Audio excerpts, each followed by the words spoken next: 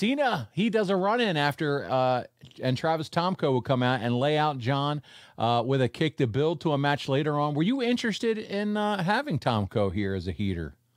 Well, the company wanted me to do them a favor with Tomko, right? And have Tomko and try to make the kid, build the kid, teach him the ropes.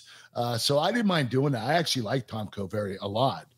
He actually ended up in TNA with me as well. So I got to know him really well, and he's one of my better friends. This is a time period where you're doing a lot of favors here, it sounds like to me. Yeah. You knew you were in the position to put John Cena over. I was a prostitute. You were the hoe of WWE at this time. Oh, we'll just use him to put over Cena. You know what? I'll tell you why. Because I'm so fucking nice.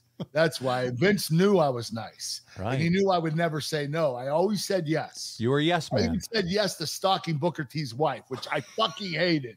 I mean, really. But sure, Vince, what can I do for you next?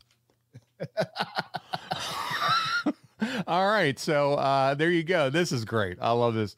So you were saying yes, Tomko was on board. They could have had Eugene Pena at WrestleMania. Sure, Vince, what's next?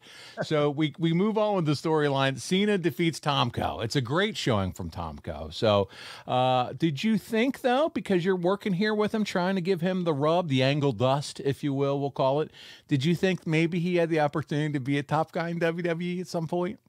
Yeah, but he definitely had to work on his promo skills. You know, he didn't do that much, but his in-ring work was really solid. I thought that eventually he could be a top guy, definitely. Well, and we knew that would never come to pass, so there's that. As Cena was leaving, you would jump him on the ramp and give him an angle slam. Two things. Let's talk about it. You're giving the angle slam still. How bad does that ramp hurt? Oh, it hurts. It doesn't give. It's solid. It's like concrete, to be honest with you.